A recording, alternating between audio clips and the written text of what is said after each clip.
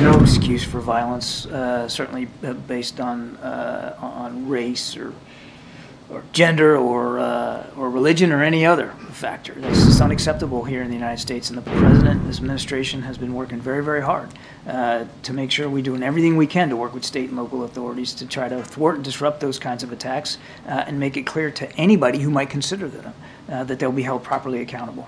The Pakistani elections are over.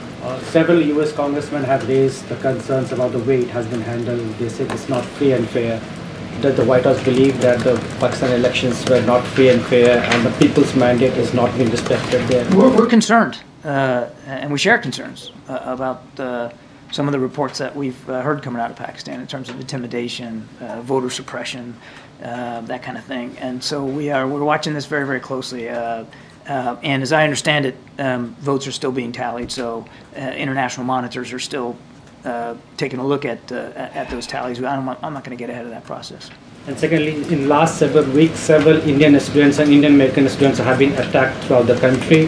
There's concern among their parents. As you know, India sends one of the largest number of students to the US.